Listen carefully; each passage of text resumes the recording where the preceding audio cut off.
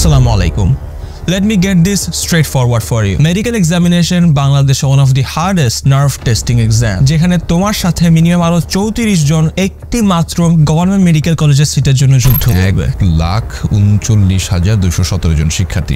But on the flip side, medical examination will be the easiest exam for you if you know these 6 principles যেগুলো আমি follow করে শুধুমাত্র 22 দিন পড়ালেখা করে মেডিকেলে একটি সিট এনশিওর করতে পেরেছি। By the way, this is Sekhan Shams, an ex-cadet and ex-officer cadet and currently a first year medical student at Chittagong Medical College. এবং আজকের এই ভিডিওতে আমি এমন সব স্ট্র্যাটেজিস তোমাদের সাথে শেয়ার করব যেগুলি তুমি ফলো করলে চালায় মেডিকেলে চান্স পেয়ে যাবে। এন্ড নতুনভাবে আমার ইউটিউব চ্যানেলের যাত্রা শুরুর গিভঅ্যাওয়ে হিসেবে আজকে থাকছে একটি গোল্ডেন জিকে বুক গিভঅ্যাওয়ে, যেটি আমি ফলো করার মাধ্যমে জিকেতে 10টাতে 10টা জিকে কমন পেয়েছি। সত্যি কথা বলতে লিটারেলি পরীক্ষার হলে ঢোকার আগে আমি যেই পৃষ্ঠা রিভাইজ দিয়ে ঢুকছিলাম ঠিক সেইখান থেকে আমি 2টা জিকে কমন পেয়েছি। অ্যান্ড শুধু 2 মার্কস কেন, মেডিকেলে যে 0.25 মার্কস কতটা ইম্পর্টেন্ট তোমরা সেটা আশা করি সবাই জানো। গিভঅ্যাওয়েতে কিভাবে অংশগ্রহণ করবা সেটি তোমাদেরকে আমি ভিডিও লাস্টে জানিয়ে দিচ্ছি।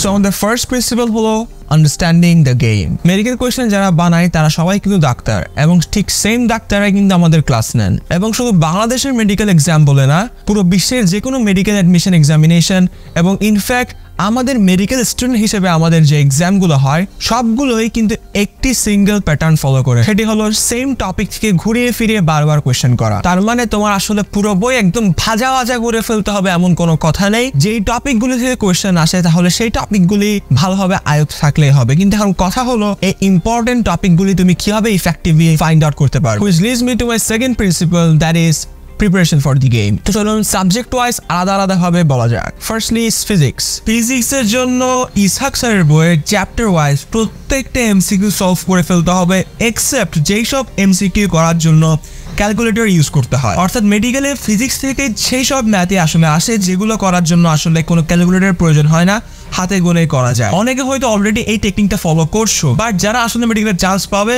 তারা এই ঠিক সেম কাজটি একটু ভিন্নভাবে করবে। এবং এক্স্যাক্টলি এই এমসিকিউ সলভিংটা ইফেক্টিভলি করার জন্য আমি তোমাদেরকে এখন একটি 3 স্টেপ সিম্পল ট্রিক শেখাচ্ছি। সেটা হলো, যদি এখন এমসিকিউগুলি সলভ করে না থাকো তাড়াতাড়ি করে অ্যান্সার দেখে A to Z টানা দাগিয়ে ফেলতে হবে। এটার জন্য তুমি তোমার প্যারেন্টসের সাহায্য নিতে পারো অথবা জাস্ট অ্যান্সারের ছবিটা তুলে সামনে রেখে জাস্ট দেখে সবগুলো দাগিয়ে ফেলতে হবে। দেন তুমি আবারও সেই চ্যাপ্টারের এমসিকিউগুলি A to Z 1 by 1 দেখে যেতে হবে, জাস্ট রিভিশন দেওয়ার স্টাইলে। দেখা শেষ, তুমি অলরেডি 2বার দেখে ফেলেছো। তো দ্বিতীয়বার সলভ করার সময় তুমি দেখতে পাবা যে আসলে সেম টপিক থেকে ঘুরিয়ে ফিরিয়ে কোয়েশ্চেন আসছে। এখন তোমার কাজ হলো যেই টপিক থেকে কোয়েশ্চেনগুলি আসছে ঠিক সেই টপিকগুলি ফিজিক্সের সেই চ্যাপ্টার থেকে খুঁজে বের করে সেটির আশেপাশে আর কি টপিক রয়েছে সেগুলি রিডিং করে ফেলা। এই স্ট্র্যাটেজি ফলো করে তুমি যদি ফিজিক্সের প্রত্যেকটা চ্যাপ্টার কমপ্লিট করতে পারো, it will actually cover all the topics you need to know to get 20 out of 20 in physics examination. এবং এটি করে আমিও তো এক কথায় বলতে গেলে প্রথমে এমসিকিউগুলি সব দেখে সলভ করতে হবে, দ্বিতীয়বার রিভিশন স্টাইলে সবগুলো এমসিকিউ সলভ করতে হবে, তৃতীয়বার যেই টপিক থেকে ঘুরে ফিরে সেম কোয়েশ্চেন আসছে সেই টপিকগুলি বই থেকে রিভিশন দিয়ে ফেলতে হবে এবং সেই টপিকগুলির পাশাপাশি কোন টপিকগুলি রয়েছে সেগুলি রিভাইজ দিয়ে ফেলতে হবে। এই ক্ষেত্রে অনেকের একটা কোয়েশ্চেন থাকে যে ফিজিক্সের বইয়ে অ্যান্সারে কখনো ভুল উত্তর দেওয়া থাকে। এখন তুমি কি পরীক্ষার হলে ভুল উত্তর দাগাবা নাকি ঠিক উত্তর দাগাবা? এই জিনিসটি নিয়ে কিন্তু আসলে অনেক মতবাদ রয়েছে। অনেক ডিএমসি টপাররাও বলে কিন্তু যে যদি ভুল উত্তর এমসিকিউতে অ্যান্সার হিসেবে দেওয়া থাকে, তুমি পরীক্ষার হলে যদি ঠিক সেম এমসিকিউ আসে তাহলে তারা ভুল জিনিসটাই দাগিয়ে আসতে বলে। এবং এর পেছনে তাদের দেওয়া যে কারণটি সেটি হলো আসলে যারা মেডিকেলে কোয়েশ্চেন বানায় তারা ফিজিক্সের ক্ষেত্রে এতটা রিসার্চ করে কোয়েশ্চেনটা বানায় না। প্রত্যেক বছর দেখা যায় যে ইসহাক স্যারের বইয়ের এমসিকিউ থেকে সবসময় কমন পড়ে যায় বেশিরভাগ ক্ষেত্রে। দেন কথা বলা যাক কেমিস্ট্রি নিয়ে। কেমিস্ট্রির জন্য আসলে হারাদুল স্যারের বইয়ের এমসিকিউগুলি ঠিক সেম স্টাইলে যেই স্টাইলে ফিজিক্স সলভ করেছো তুমি ঠিক সেম স্টাইলে প্রথমে সলভ করে ফেলতে হবে 3 স্টেপ প্রসেসে। দেন কেমিস্ট্রির অনেকগুলি ছক এবং টেবিল রয়েছে যেগুলো অনেক বেশি ইম্পর্টেন্ট। ফর এক্সাম্পল লাস্টের দিকে ক্রিস্টালয়েড কলয়েডের কিছু টপিক রয়েছে, এই জায়গাগুলো থেকে বারবার কিন্তু কোয়েশ্চেন আসে। তো তোমার কাজ হলো কেমিস্ট্রির কোনো বক্স কোনোভাবে যাতে বাদ না যায়, টেবিল এবং বক্স যেগুলি থাকবে সেগুলোতে কোনোভাবে তুমি বাদ না দাও। যদি ভুলে যাও বারবার করে পড়তে হবে যাতে তোমার মনে থাকে, কারণ এগুলো থেকে ভাই কোয়েশ্চেন সবসময় হয়। তুমি যদি আমার এই স্টাইল ফলো করতে পারো তাহলে ফিজিক্সে 20-20 আসলে কোনো ম্যাটারই না। এবং কেমিস্ট্রির ক্ষেত্রে মিনিমাম তুমি ভাই 20-এর উপরে পাবা, এতটুকু শিওর। এখন কথা বলা যাক বায়োলজি নিয়ে। বায়োলজিতে কিন্তু আসলে সিলেবাসটা অনেক বেশি ফাস্ট। এছাড়াও বইয়ের চ্যাপ্টারের শেষে কিন্তু ততটা পরিমাণে এমসিকিউ যতটা পরিমাণে ফিজিক্স এবং কেমিস্ট্রিতে ছিল। তাহলে তোমার এখন কাজ কি হবে? ফরজ কাজ হলো প্রথমে এমসিকিউ গুলো সলভ করে ফেলা, যা আছে তা, এবং সেম টপিক থেকে আবারও বইয়ে পড়ে ফেলা। দেন তোমার কাজ হবে গাজী আজমল স্যার এবং আবুল হাসান স্যারের বইয়ের চ্যাপ্টার ওয়াইজ তোমার সিলেবাস অনুযায়ী যেসব বোল্ড করা কিছু লাইন থাকে, বোল্ড করা কিছু ওয়ার্ড থাকে, সেগুলোই ভালোভাবে পড়া। কারণ একটা মানুষ যখন বইয়ের পৃষ্ঠা উল্টায়, বোল্ড করা টপিকের দিকে আসলে মানুষের চোখ বেশি যায়। এবং তুমিও যেরকম মানুষ, সেই ডাক্তাররাও কিন্তু মানুষ, এবং তারাও সেই সেম টপিক থেকে কোয়েশ্চেন করবে যেগুলো বোল্ড করা রয়েছে। তো কোনোভাবে বোল্ড করা লাইনগুলি বাদ দেওয়া যাবেই না। এবং এছাড়া অনেকে রয়্যাল গাইড ফলো করতে পারো, রয়্যাল গাইডের তোমাদের এমসিকিউগুলো যেগুলো রয়েছে সেগুলো ফলো করতে পারো। যেহেতু বায়োলজিতে অনেক কিছু মনে রাখতে হয়, আমি যেটি বলবো সেটি হচ্ছে যেসব টপিক তুমি ভুলে যাচ্ছ সেগুলোই বারবার দেখতে থাকা। বায়োলজিতে আরেকটু এগিয়ে থাকার জন্য ডক্টর আলিম স্যারের বইটা ফলো করতে হবে, কারণ গত বছর কিন্তু A to Z সব কোয়েশ্চেন ডক্টর আলিম স্যারের বই থেকে হুবহু চলে এসেছে, যেটি আমরা ক্লাস 11-12 ক্যাডেট কলেজে ফলো করেছি। আমরা কিন্তু ক্লাস 11-12 মানে আমাদের ক্ষেত্রে যারা ক্যাডেট কলেজে ছিলাম তারা গাজী আজমল বা আবুল হাসান স্যারের বই ফলো করিনি, আমরা জাস্ট ডক্টর আলিম স্যারের বই ফলো করেছি। এবং ইনফ্যাক্ট কোইন্সিডেন্স ইজ রাফসান যে মেডিকেলে ফার্স্ট হয়েছে, ও কিন্তু সে ইংলিশ ভার্সন, ও কিন্তু সে ক্যাডেট কলেজ। এখন কথা বলা যাক ইংলিশ এবং জিকে নিয়ে। ফার্স্টলি ইংলিশে এখন এমন না যে তুমি রুলস পড়ে খুব হামর উড়াই ফেলতে পারবা। ইংলিশের জন্য রুলস যতটুকু পড়েছো তার চেয়ে বেশি ইম্পর্টেন্ট হচ্ছে তুমি কতটুকু প্র্যাকটিস করেছো। এবং বাস্তবতা হলো মেডিকেল এক্সামিনেশনে বিগত বছরের ভার্সিটি, বিসিএস এইসব এক্সাম থেকে কোয়েশ্চেন হুবহু কমন চলে আসে। হুবহু না আসলো ঠিক সেম স্টাইলের সেম টপিকই চলে আসে। তো তোমার কাজ হবে বিগত 10 বছরের ভার্সিটি এবং বিসিএস এক্সামিনেশন সলভ করে ফেলা। বাট এখন কথা হলো এইসব কোয়েশ্চেন তুমি একসাথে কোথায় পাবা? এর জন্য অনেকেই একটা বুক ফলো করে, সেটা হচ্ছে এপেক্স ইংলিশ বুক। সেখান থেকেই তুমি কমন পেয়ে যেতে পারো। এছাড়াও অনেকে কোচিং সেন্টারে এইসব টপিকের জন্য আলাদা করে বই বের করে, যে বিগত 10 বছরের ভার্সিটি এবং বিসিএস এক্সামিনেশনের যেসব ইংলিশ কোয়েশ্চেন এসেছে সেগুলো নিয়ে তারা আলাদা বই বের করে, তো তোমরা সেগুলো ফলো করতে পারো। এখন জিকে নিয়ে কথা বলা যাক। জিকের জন্য আসলে কিছু নির্দিষ্ট টপিক থেকে আবারও কোয়েশ্চেন আসছে এবং সেই টপিকগুলি স্ক্রিনে দেখানো হলো, তোমরা এটা একটা স্ক্রিনশট নিয়ে নিতে পারো। জিকে প্রিপারেশনের জন্য তোমার প্রতিদিনই একটু করে জিকে পড়ে রাখতে হবে। অর্থাৎ তুমি প্রতিদিন ইংলিশ পড়ো আর না পড়ো, ফিজিক্স পড়ো আর না পড়ো, তোমার প্রতিদিনই কিন্তু জিকেটা প্র্যাকটিসে রাখতে হবে, কারণ জিকে হচ্ছে আসলে পুরোটাই মনে রাখার বিষয়। এখন কথা বলা যাক থার্ড প্রিন্সিপাল নিয়ে, এবং সেটি হলো ওয়ার্মিং আপ। আমার মতে প্রত্যেকটা ট্রু মেডিকেল এক্সামিনি একজন বড় সড়ো লেভেলের প্লেয়ার, এবং একজন ট্রু প্লেয়ার কিন্তু জানে যে ম্যাচ খেলার আগে অবশ্যই ভালোভাবে ওয়ার্ম আপ করে নিতে হয়, না হলে দুর্ঘটনার সম্ভাবনা অনেক বেশি। মেডিকেল এক্সামিনেশনের ক্ষেত্রে এই ওয়ার্ম আপটি হলো আসলে প্রচুর পরিমাণে এমসিকিউ প্র্যাকটিস করা। বাট এখানে অনেকে একটা বড়সড় লেভেলের ভুল করে, এবং সেটি হলো দিনে প্রায় 7-8টার উপরে, অনেকে 10টার উপরে এমসিকিউ সলভ করে ফেলে, এবং দিন শেষে দেখা যায় আসলে লাভ কিছুই হয় না। আমি যেটি সাজেস্ট করবো এবং অনেক টপাররা যেটি সাজেস্ট করে সেটি হলো দিনে যাতে 3 থেকে 4টার বেশি এমসিকিউ কেউ সলভ না করে। আমার ক্ষেত্রে আমি প্রথমের দিকে, অর্থাৎ 22 দিনের প্রথমের দিকে কিন্তু আমি দিনে 4টার মতো করে এমসিকিউ সলভ করার চেষ্টা করতাম, এবং পরে আস্তে আস্তে আমি সেটি কমিয়ে জাস্ট 2 থেকে 3টিতে নিয়ে আসি। সলভ করার পর দেখতাম আমি সেম টপিক থেকে বারবার ভুল করছি। এরপর আমি যেই ভুলগুলি করছি সেটি একটি ভুলের একটা খাতা বানাতাম, এবং সেই ভুলের খাতার মধ্যে সবগুলা ভুল লিস্ট করে লিখে ফেলতাম। পরে দেখা যেত যে আসলে সেই সব টপিক থেকে আমি ভুল করছি সেগুলি কয়েকটি যে সিঙ্গেল টপিকের আন্ডারে পড়েছে। এরপর আমি সেই টপিকটাই পুরোটাই আমি বই থেকে রিডিং দিয়ে ফেলতাম এবং সেই টপিকটা ভালোভাবে বোঝার চেষ্টা করতাম।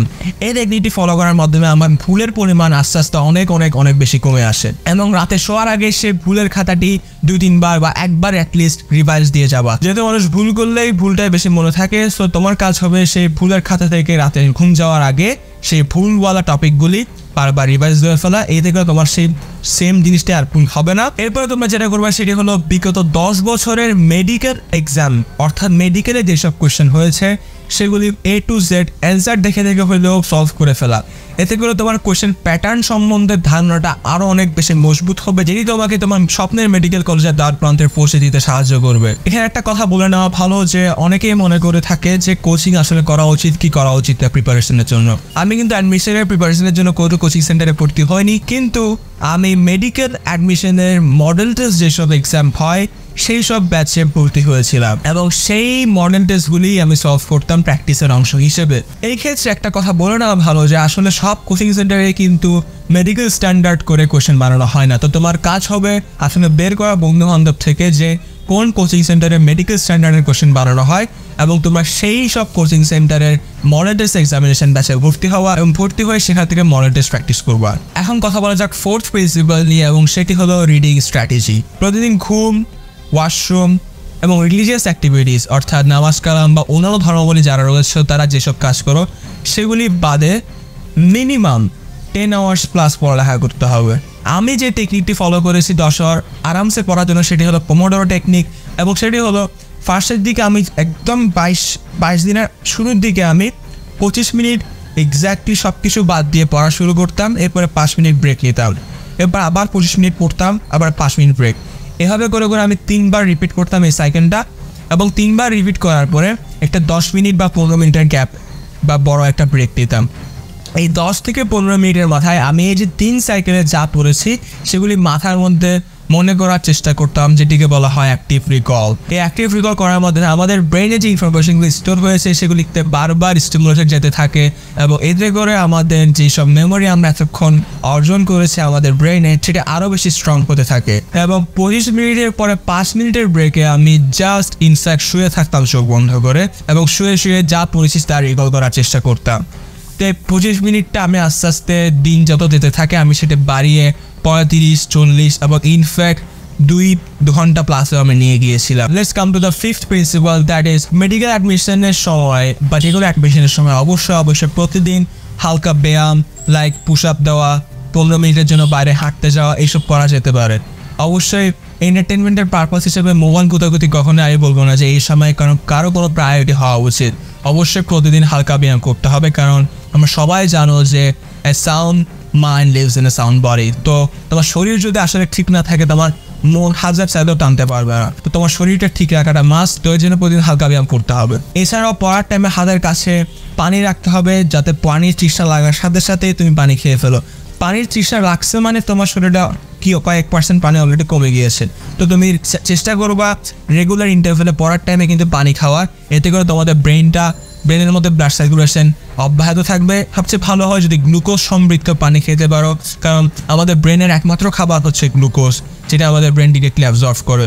তোমার কাজ হবে গ্লুকোজ সমৃদ্ধ পানি খাওয়া, বেশি খাওয়ারও দরকার নেই, আবার জাস্ট সামান্য করে করে জাস্ট মুখটা ফ্রেশ রাখা, মুখটা জাস্ট হাইড্রেটেড রাখা, শরীরটা হাইড্রেটেড রাখার ক্ষেত্রে রেগুলার পানি পান করতে হবে। এছাড়া পুষ্টিকর খাবার যেমন ফাস্ট প্রোটিন, দুধ, ডিম এগুলো খেতে হবে। তোমাদেরকে আমি যা বলছি আমি ঠিক সবগুলোই ফলো করেছি এবং আমার ক্ষেত্রে কাজ করেছে বলেই আমি তোমাদেরকে বলছি। অ্যান্ড প্রতিদিন সেম টাইমে ঘুমিয়ে যেতে হবে এবং সেম টাইমে ঘুম থেকে উঠতে হবে। অ্যাটলিস্ট এই সময়টা যদি ডিসিপ্লিন না থাকো ভাই তুমি আর জীবনে কখনো ডিসিপ্লিন থাকতে পারবে না। তো অবশ্যই ঠিক সেম টাইমে ঘুমিয়ে এবং সেম টাইমে উঠতে হবে। ঘুমের ক্ষেত্রে যাতে ঘুমটা কখনোই 5 আওয়ার্স 30 মিনিটসের চেয়ে কম না হয় এবং 6 আওয়ার 30 মিনিট যাতে ক্রস না করে, কারণ এই সময় একটু স্যাক্রিফাইস করতে হবে। যাদের 7 ঘন্টা প্লাস ঘুমানোর অভ্যাস অবশ্যই এই সময়টা একটু কমিয়ে এনে পড়ার ক্ষেত্রে জোর দাও, ভবিষ্যতে তোমার ভালো কিছু ওয়েট করছে। 6th প্রিন্সিপালের কথা বলা যাক মাইন্ডসেট শিফট নিয়ে।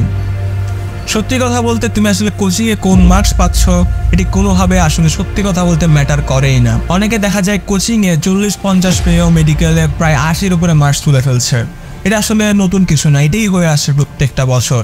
তোমার এখানে আমি যেটা বোঝাতে চাচ্ছি সেটা হলো অবশ্যই নিজের উপর দৃঢ় বিশ্বাস রাখতে হবে যে তুমি পারবা। তোমার এই বিশ্বাস না রাখলে তুমি প্রথমেই হেরে গিয়েছো। তোমার মনে প্রাণে বিশ্বাস করতে হবে যে তোমার দ্বারাই হবে, তুমিই পারবা, তুমি মেডিকেলে চান্স পাবা। এই জিনিসটা তোমার মাথার মধ্যে সেট করে নিয়ে প্রিপারেশন শুরু করতে হবে। তোমার প্রিপারেশন ইনকমপ্লিট, তোমার এই টপিকটা ধরা হয় অমুক টপিকে অনেক পরে উড়াই ফেলছে, অনেকে অমুক কাজ করতেছে, অনেকে 5-6টা মেডিকেলের মডেল টেস্ট এক্সামিনেশন ব্যাচে ভর্তি মডেল দিচ্ছে, এত কিছু ভাবলে হবে না। আমি এই ভিডিওতে যেসব স্টেপ ফলো করেছি এগুলো তুমি আর যদি আসলে মনে প্রাণে ফলো করতে পারো তোমার মেডিকেলের চান্স পাওয়া কেউ ঠেকাতে পারবে না। এছাড়া অনেকে দেখা যায় কোচিংয়ে ভালো মার্কস পেলেও মেন এক্সাম হলে গিয়ে নিজের নার্ভটা কন্ট্রোল করতে পারে না। তোমার আসলে মেডিকেল এক্সামিনেশন বলতে গেলে একটা নার্ভ টেস্টিং খেলা, আমি ভিডিও ফার্স্টে বলেছি। তোমার মাথাটা ঠান্ডা রেখে কুল হেডে তোমার খেলাটা খেলে যেতে হবে। এই জন্য তোমাদেরকে আমি ডাবের পানি সাজেস্ট করেছি এবং গ্লুকোজ সাজেস্ট করেছি। এগুলো তোমার মাথাটা ঠান্ডা রাখতে অনেক বেশি সাহায্য করবে। ডাবের পানি ঠান্ডা করে খেলে আরো বেশি ভালো। লিসেন গাইস, মেডিকেল অ্যাডমিশনের প্রিপারেশন টাইমটা আসলে হেক্টিক একটা time, I can clearly understand that. তবে শেষটা ভালো হলে দিন শেষে সবকিছুই ভালো লাগবে। ঠিক যেমনি ভাবে 12 মার্চ 2023 সালে আমার সাথে আরো ভালো লেগেছিল 4349 জন শিক্ষার্থীদের। অনেকে মেডিকেলের চান্স পাওয়াটা কাছে লাখের উপর ছেড়ে দেয়, বাট ইংরেজিতে একটি কথা রয়েছে যে fortune favors the brave. অর্থাৎ তুমি যদি সৎ ইচ্ছা নিয়ে নিজের উপর বিশ্বাস রেখে এবং সাহসের সাথে পরিশ্রম করে যাও, ভাগ্য তোমার সহায় হবেই হবে। So give you best, Allah will do the rest. ভিডিওটি যদি ভালো লেগে থাকে অবশ্যই তোমার বন্ধু বান্ধবের সাথে শেয়ার করতে একদমই ভুলবে না, যাদের সাথে তুমি মেডিকেল আসলে পড়ালেখা করতে চাও। অবশ্যই তোমার মতামত কমেন্ট বক্সে জানাবা যে কোন বিষয়ে তোমরা নেক্সট ভিডিও চাচ্ছ, বা কোনো বিষয় সম্বন্ধে যদি আমি ভিডিও বানাই তোমাদের উপকার হয় অবশ্যই সেটা জানাতে পারো। কোনো কিছু যদি না বুঝে থাকো সেটা অবশ্যই কমেন্টে জানাতে পারো। দেখা হচ্ছে নতুন কোনো ভিডিওতে। Until then, stay fine, stay blessed, peace be আপন ইউ।